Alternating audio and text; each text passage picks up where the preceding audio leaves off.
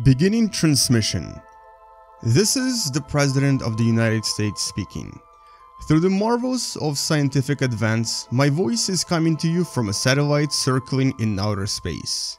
My message is a simple one. Through this unique means, I convey to you and to all mankind America's wish for peace on Earth and goodwill toward men everywhere. The satellite you see orbiting is called SCORE. Project SCORE stands for Signal Communications by Orbiting Relay Equipment. This was the first communication satellite in orbit, and it was launched on December 18, 1958. Let's explore this in more detail, and welcome to What the Math.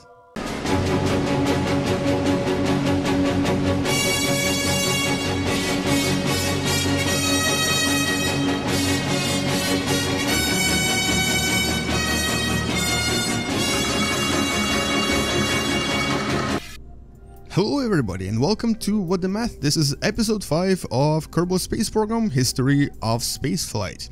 In this episode we're talking about Project SCORE. Now this is a really interesting project because it was the first successful mission for this type of rocket, which was called Atlas rocket. And on top of that, this was also the first communication satellite ever to be launched into space. Now, we're going to talk a little bit more in detail about all of this when we actually launched the rocket, but first let's explore what this rocket was all about and why it was such a cool design. So, Atlas rockets were actually developed by DARPA, the Defense Department, and these were also meant to be ICBMs, and essentially they were meant to deliver a nuclear payload to the Soviet Union.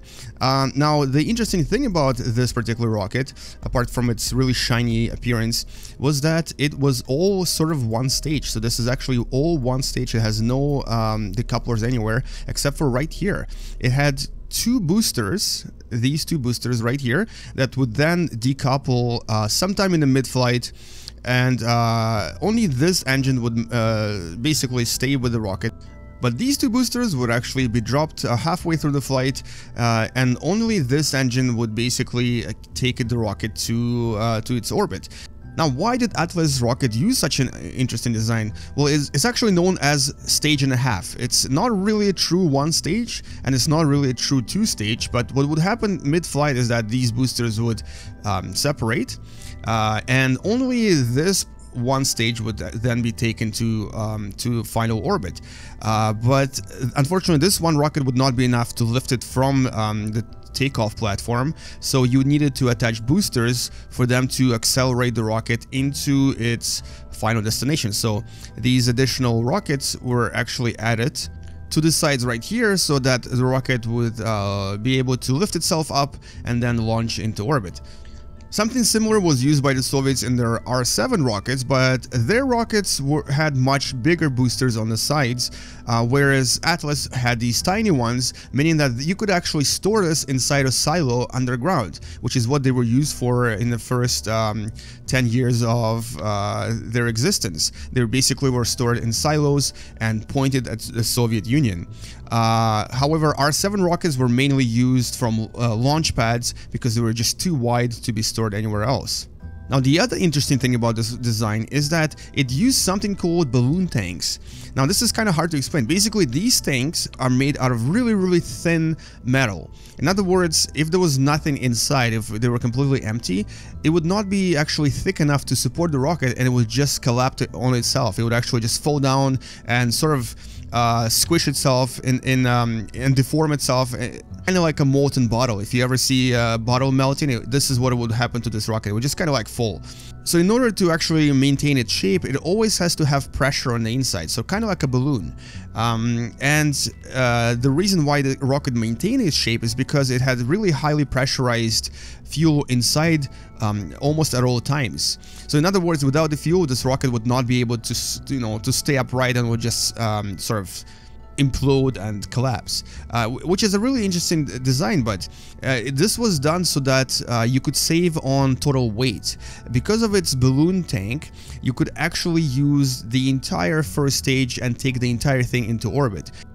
So in other words, you could actually take the entire first stage to orbit, and which is why by 1958 this was actually the largest object in space orbiting around our planet. This was approximately 4 tons in weight, and it was a very, very large object. You could actually see it with naked eye or binoculars from Earth, because this was a very large, very shiny rocket that was quite visible in space. And except for the side boosters and balloon tanks, this rocket also had these awesome Vernier engines. They're called Vernier Engines in this game, but they're, in real life they're called Vernier. And what these do is essentially they're kind of like gimbals. They direct the rocket and point it toward the right direction. So they're sort of like the boosters that you use to control your ascent and to also point the rocket in a correct direction. So instead of using fins, which this rocket doesn't have, they use these engines on the side that would actually change its direction and make it, you know, go toward the right target in space. And this was actually the first time they used these engines, and they were quite successful. So many rockets afterwards used the same type of design. Alright, so we're going to launch this rocket now, and we're going to use KOS to launch it. In other words, we're going to simulate exactly what happened in real life. So this rocket was the first to use completely autonomous guidance systems. So it was not controlled from Cape Canaveral. It was not controlled from the ground. It was actually controlled by itself. And this is the first time such a very accurate guidance system was used. And this is, for us, going to be KOS. And here's our Atlas on the launch pad. The date is December 18, 1958, and it's almost Christmas, so the message that we'll be transmitting is actually a Christmas message from the President of the United States. Now, what I didn't mention is that this was actually a super ultra secret project. Before the launch date, 53 out of 88 people that were working on this project were actually told that it has been cancelled. So they were told nothing is going to work, mostly because the previous Atlas rockets actually have crashed and didn't work very well. So a lot of people were easily convinced that this was cancelled. And the remaining 35 people, who were mostly engineers, were told that this was just going to be a test launch. So there was actually very few people knew of the true mission that was about to happen. That was actually, you know, what was inside this particular satellite and what it was actually for. And really the purpose of this whole mission was to essentially test the ability of Atlas rocket to deliver payload into orbit, but also its ability to essentially deliver warheads to Soviet Union. And of course, it was also meant to test the satellites. It was also meant to test the ability to transmit messages and to also communicate with remote objects in space. And if this project was successful, and it was successful, it would actually put the United States on par in terms of space technology to Soviet Union, which has just launched Sputnik 2. That was quite a successful launch as well. They were able to deliver a scientific satellite to space and do some science, and were quite proud of their achievements. But US was about to catch up. So here comes sunrise, and we're going to launch our rocket any second now. Now, this particular design is pretty good in terms of accuracy, but except for this part. This part was actually also same color as the rest of the rocket, but I wanted to put these extra batteries in here because this satellite actually lasted for about 12 days transmitting the messages and being able to communicate with Earth. And to do that, I needed to put a lot of batteries in this particular satellite. So this is exactly what you see right here. These are the battery, rechargeable battery packs, which will be recharged as soon as I launch my rocket. And if you actually zoom in, you'll see there's some antennas here as well, and these are actually amplifiers and retransmitters. So what this satellite could do, it could actually receive a message from the ground and then amplify it and transmit it back to the ground. Anyway, so enough talk, let's actually open our KOS. We're going to copy a file called score, and this is a script written specifically for this rocket, and then we're going to launch it. And here we go, here comes the launch. Successful takeoff. We're going to disable this and just keep these two open. And look at this beauty go. So it was a very shiny, very beautiful rocket. I decided to actually separate these boosters a little bit sooner because since this is Kerbal space program, you don't really need that much fuel to get into orbit, not as much as the real Atlas would need. And so we're actually now just flying with only one engine. And we're going to be just fine using just one of these instead of using all three like in real life. Alright, so as we're taking off, let's talk a little bit more about this mission. So, on the day of takeoff, what are those explosions? I don't even know. Let's ignore them. Anyway, on the day of takeoff, President Eisenhower actually was about to meet Soviet ambassadors, specifically from Poland, and he had a White House dinner with them. But he was going to keep this mission a secret until the success. Now, if this mission had failed, it would stay a secret. Nobody would actually know about it until years later. But as it succeeded, he actually interrupted the dinner and revealed the project's existence and actually told everyone, listen, we've succeeded in transmitting messages from space. We are now officially on par with the Soviet Union. And obviously, he made it sound like a peaceful mission, but this also gave US an opportunity to essentially flex their muscles and show the Soviet Union that they were now able to deliver nuclear weapons from space, which was a pretty scary thing to think about back in those days. Now we're doing our gravity turn automatically here, and we're just going to let KOS do everything for us. But as you can see, this is actually just one stage. Nothing else is going to separate. So all of these parts were actually all together, which really made this rocket largest possible satellite in orbit for quite some time. It was twice as heavy as Sputnik 2, and it was essentially a very large, very shiny satellite to orbit Earth in 1958.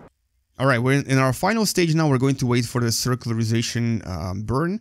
And while we're waiting, so these rockets were actually not very successful, but Atlas is actually still around. It's going to be, well, at least the newer version of Atlas, Atlas 5, was launched in 2002, and it's going to be in service until at least 2020. So Atlas is still kind of around. It's still used to launch satellites, and this design has been obviously improved a lot, but the idea behind it using, one single liquid fuel stage is something that was so successful that has been reused for at least 50-something years now. And what's really interesting is that by 1958, USA was really eager to get into the space race and win it, because by 1958, USSR has only successfully launched 5 objects into space, whereas in 1958, USA has launched 23. And we're going to talk a lot about these objects in some of the future videos, but even after only a year after Sputnik, USA has already been launching so many different objects. They had several projects going. They had Vanguard project, they had Explorer, they had Pilot project, and Pioneer projects. And we're going to talk about some of them in the future videos, but I've already talked about Explorer in the previous video, and you can actually check it out in the playlist. Alright, so here comes the final circularization burn, where this will take us into an elliptical orbit of approximately 183 kilometers periapsis by 1481 kilometers apoapsis, but that's of course in Earth terms. In Kerbal terms, it's going to be about 69 to 70 kilometers periapsis and approximately 570 kilometers apoapsis. So it was quite elliptical, and inclination here was about 33 degrees. And it was an orbit that was meant to basically stay in space for about a year or so and then come back to Earth because of the drag from the atmosphere. So it only stayed in space for about a year, and then it essentially re-entered and smacked down into the ocean. Alright, so I think we're done here. We have released our antennas, the presidential address has begun, and Merry Christmas to everyone, essentially, is what he was saying. Now I'm going to close all of this, and I'm going to show you what this all looks like on the map as well. So here's our orbit. I overshot a little bit. It's about 69.8 kilometers periapsis and 622 kilometers apoapsis. Not too bad. But yeah, it could have been a little bit less than that. And essentially, this is what you would see from space, because it was so shiny and so big, you could actually see it with your naked eye. You didn't even need binoculars. If you were in a dark enough location, you would see this really bright object moving through space in orbit, and it was pretty cool. I think back in the days in 1958, 59, people must have been fascinated, trying to find these spaceships, trying to find these satellites in the sky, and it must have been a really awesome time to live in, because not only were these completely new discoveries, completely new machines that were able to take us to space. But obviously there was always some fear, because now this created an opportunity for extremely powerful weapons to be delivered from space in minutes. Now, the broadcast from this satellite was actually relatively weak. You needed special equipment to even detect it. Unlike Sputnik, this was a very, very, very weak transmitter. Sputnik you could hear from even amateur radio receivers, but this particular satellite had to have a really professional one. So most people have heard the transmission from the president only on TV later on. They didn't actually hear it by themselves. But of course, this mission was extremely important, because essentially this was the start and the beginning of the communication age, because this is the basis of, things like cell phone communication, smartphone communication, the internet, and so on. Everything now relies on these satellites that are in orbit, and there's thousands and thousands of them in space. And all of it started with this little project, or I guess not so little, because it was actually very large. It was about 4 tons in size, or 4,000 kilograms, or 8,000 pounds in mass. And it was relatively long as well. This is a very large rocket. It was about 100 feet long at launch, and it lost a little bit, but not much. So it was almost 30 meters long. And I think this is all I wanted to say about Project SCORE. This was essentially the beginning of an awesome era, and even though it was a rocket that was meant to destroy the world, this was also a satellite and a rocket that essentially created an opportunity for us to communicate instantly with everyone in the world. So if it wasn't for Project SCORE, who knows how long it would take for us to actually get as far as we are right now. Anyway, thank you guys so much for watching. Hopefully you enjoyed this video, and hopefully you learned a little bit more about the history of spaceflight. Check out some of the other Kerbal Space Program videos I've posted, and also check out some of the other history of space videos I've posted previously as well. Now, we're going to actually try to re-enter using this spacecraft. I have a little bit of fuel left to initiate a re-entry, and so we're going to try to simulate what happened to this large 4-ton satellite when it actually re-entered Earth's atmosphere and when it fell into the ocean. So hopefully we'll be able to see that. And meanwhile, like this video if you enjoyed it, subscribe if you haven't, and also post a comment. What do you think was US's true intention? Why did they keep this project in so much secrecy? Why did they actually tell all the engineers that this was just a test launch? Do you think there was something else going on in there? I think there was, but who knows? And as I'm actually positioning myself for the final maneuver, you can kind of see my Vernier engines activating, trying to improve my positioning here. And let's initiate our engines. We're going to burn a little bit more so that we can actually re-enter atmosphere. And now let's watch this beautiful rocket fall back onto the planet. Goodbye, Project SCORE, and thank you for an amazing Christmas message.